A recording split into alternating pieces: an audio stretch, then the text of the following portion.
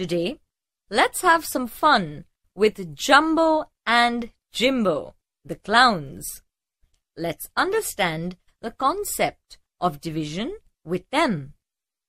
Come, let's distribute 4 bottles equally between Jumbo and Jimbo. How many will each one get? 1, 2. 1, 2. Each one of them got 2 bottles. Now, there are 6 bottles to be equally shared between Jumbo and Jimbo. How many will each one get? 1, 2, 3. 1, 2, 3. 3 bottles each.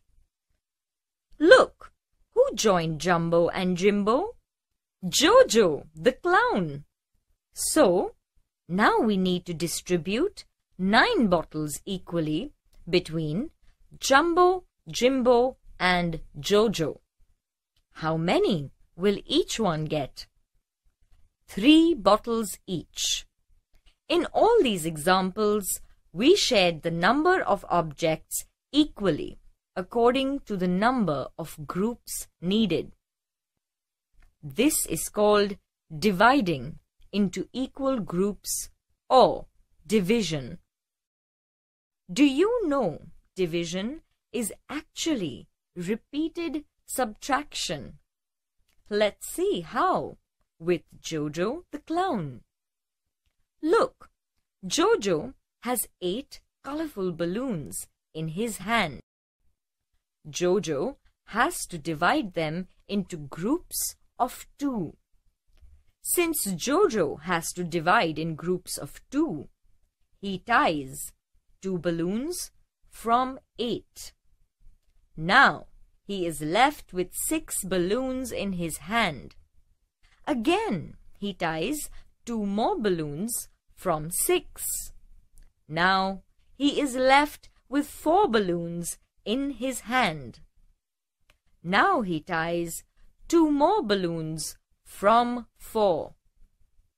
He is left with 2 balloons in his hand.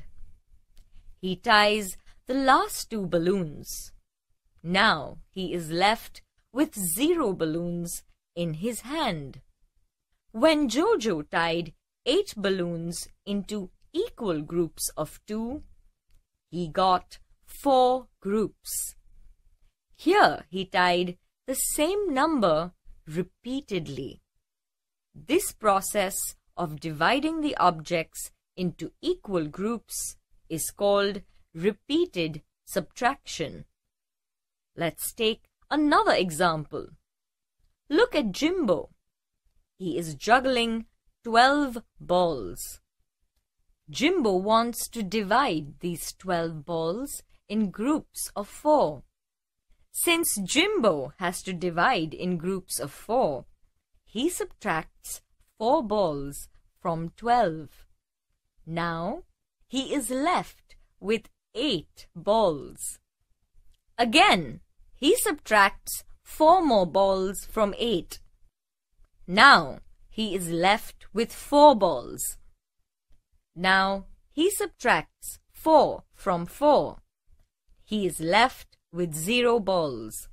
So, when Jimbo divided 12 balls into equal groups of 4, he got 3 groups.